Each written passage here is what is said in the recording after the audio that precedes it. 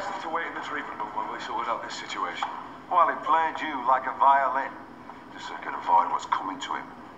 Well, you can tell him from me. The police will want a word, child welfare or not. Come on, love. She just walks away. It's our mother. Look, I know you're concerned, but you have to learn to draw a line. You can't afford to get too involved. When I was his age, I would have given anything for somebody to take my side. Take your side? In what? My dad went to prison. Mum met another bloke.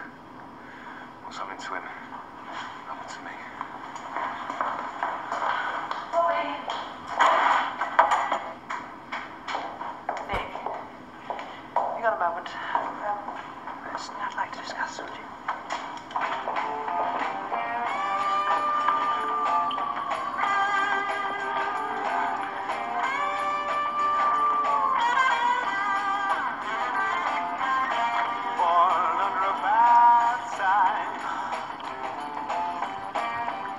I've been down since I began to crawl. If it wasn't for my love, I wouldn't. I can't stand this any longer! Come on, Moira, it won't be much longer. Come on! Come on! Oh, that's it! It's a girl! It's a girl! Moira! Sister Brigid! They're just over here.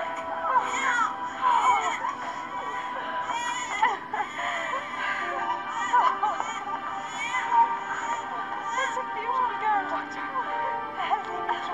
Right. Okay?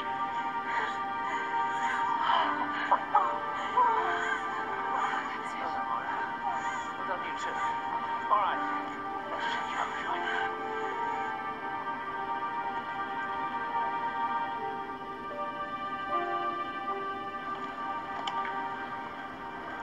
I've been blinkered, haven't I?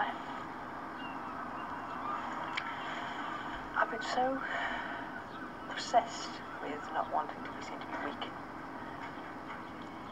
I should have allowed myself more time to grieve what I lost, really.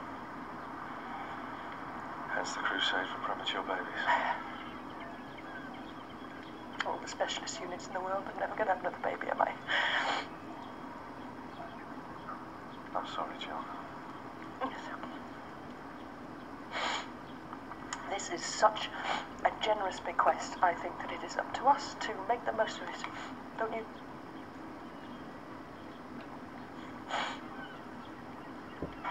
I just felt sorry for Bobby. He was so vulnerable. And I think that's very attractive in a man. You keep your strong silent types. It's the ones who actually show their emotions you want to keep. Nick? Maybe. Then do something about it then, before he's snaffled up by someone else. Yeah, well, it's tricky. It's bad enough not having the engagement ring in my finger, but having to go back and beg him for the opportunity to live over the brush. Fascinating though this conversation may be, I think you'll find that Mrs. Lilly is screaming for a bedpan, and the tea trolley is 12 minutes late. Sorry, Auntie. Mustache. If you wouldn't mind getting back into bed, matron. I would indeed, nurse. Fetch me my uniform. Mr. Rose left very strict instructions, matron. Right, well. Henceforth, I discharge myself from this hospital, and I suggest, nurse, if you value your career, you will fetch my uniform from my flat, PDQ.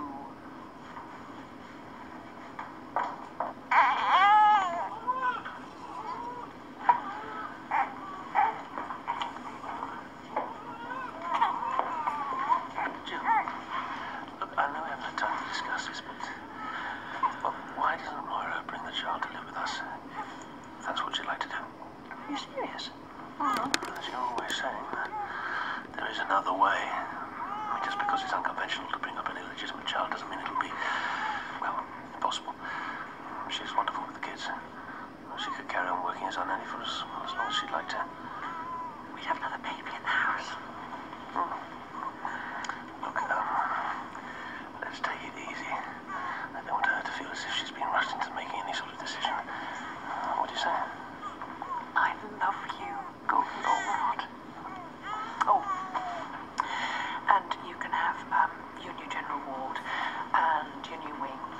your operating theatres. I'm sorry.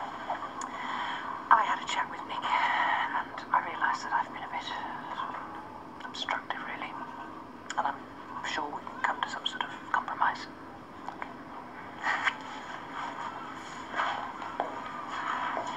Teddy bear I bought her. I must have left it in the church. No, you didn't. It's here. Glad I bought her something new.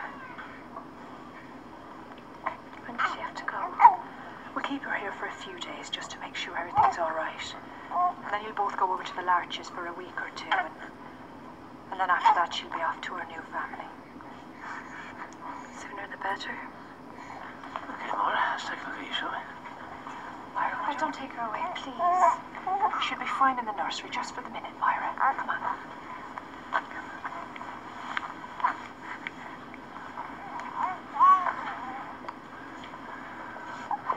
Can't you take a hint? Well, apparently not. I didn't even realise that's what you were doing. Easy as that, is it? It has to be. I have my career to think about. My auntie. So Matron made you choose, did she? That'd be ridiculous. I make my own decisions, and I've decided that you and I are finished. That was short and sweet. I'm sorry. That's just the way it is now. I just want to get on with my work. Well, that's easier said than done, considering that you work for me. You don't employ me. My aunt does. Well, well. This really is quite enlightening, Susie. Thank you very much.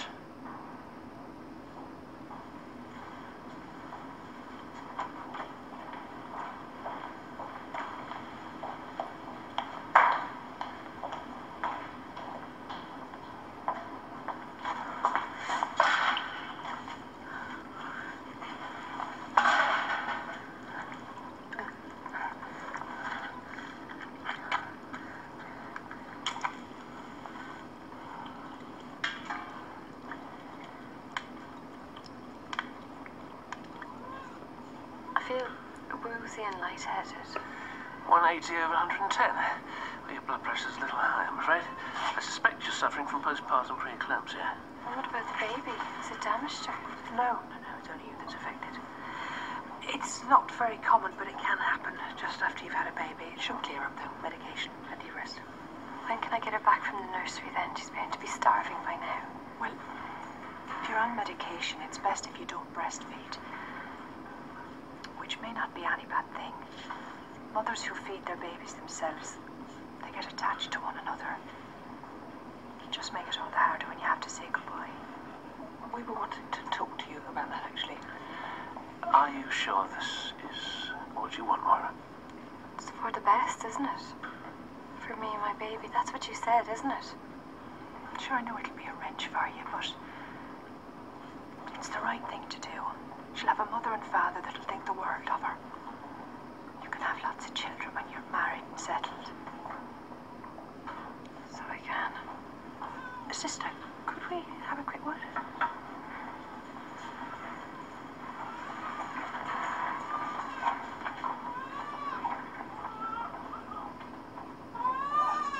She's no job, no home, and no husband. She's the first two with us. And we'll see about the third in time. We'd be happy to take Moira and the baby. But that'd be irresponsible. She's a clever girl. She's a future ahead of her. A job, a college maybe, and a husband. Do you really want to deprive her of all those things? Look, I just want her to be clear about what she's doing and why she's doing it. She has been in complete denial about this baby until today. How can we expect her to make an informed decision about anything? The worst thing that could happen is that a few years down the line, Moira looks back and thinks that she was pressurized into giving her child up. To a loving, childless couple who would bring her up as their own. We haven't spoken to her yet. We were hoping to do that with your blessing. Do we have that, sister?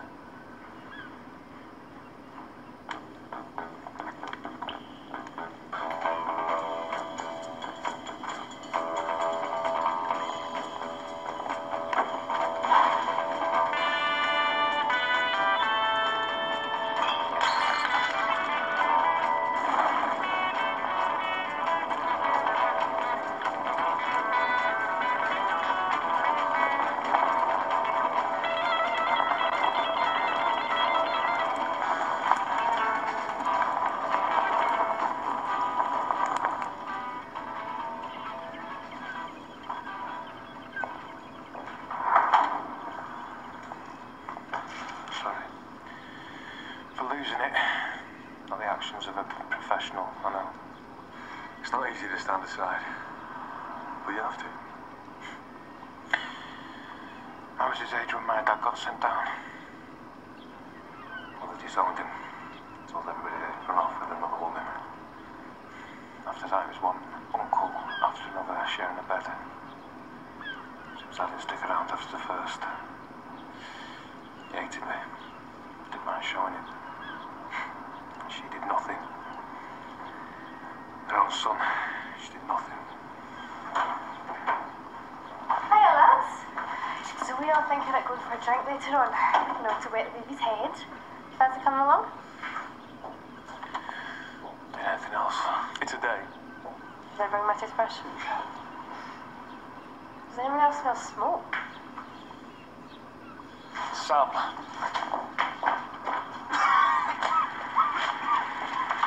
Help! Help! Sam! Help! Please! Help! I'll call the fire brigade. Is there any time for that? Don't panic, Sam. Help's on its way. Sam, can you hear me? Oh, we don't.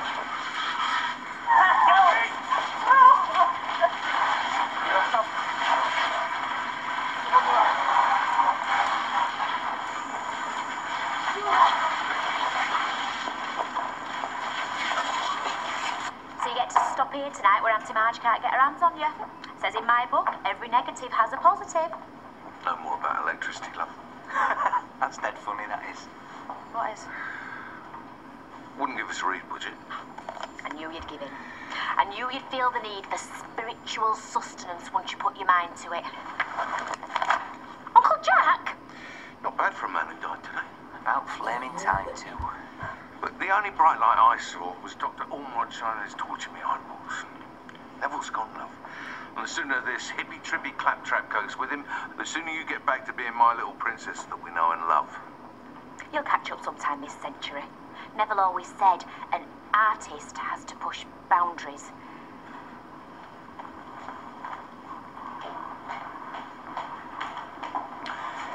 Lizzie, have you been passing documents to Mr. Middleditch? Only because he asked for them. But he's retired. He has no business in hospital affairs. On the contrary, Mr. Carnegie, I think you'll find he has every business indeed. You care to follow me? So, we can look forward to a larger and more modern and efficient hospital that will continue to serve this community for years to come. An elegant solution indeed. And on behalf of all of us, I'd like to thank Mr. Middleditch for his continuing generosity. There is, however, one condition. All administration and expenditure to be supervised and approved by a committee consisting of Matron, Mr. Rose, and the partners. But that's my department, administration of funds. In this instance, I am afraid not, Mr. Carnegie. Well, I'm utterly stupefied. I will have to take this up with the DHA. I suggest you do. At the first opportunity. I don't doubt your intention, but have you any idea what you're actually doing? You're going to drag this hospital back into the Dark Ages. And I won't let that happen. Good day, all.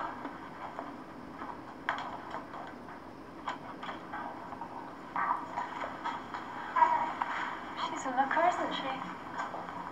She is that. Here's you thinking you had a couple of weeks to go. I know I shouldn't be in here. It's always the same with new mums. Can't keep away from their babies.